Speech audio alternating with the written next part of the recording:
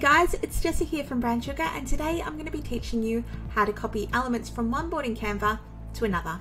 Now this is an important skill, especially if you have a logo that you want to transfer onto things like business cards, flyers, things like that.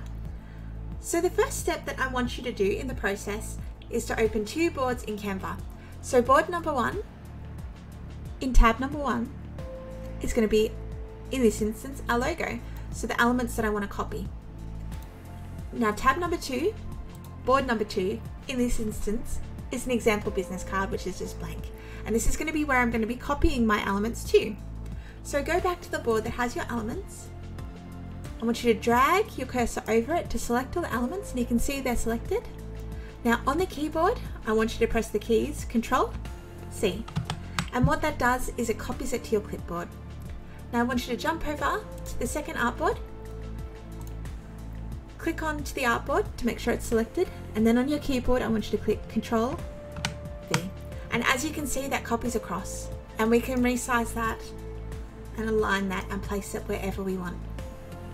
So I hope this helps, guys. If you have any questions, please let me know. Have a lovely day.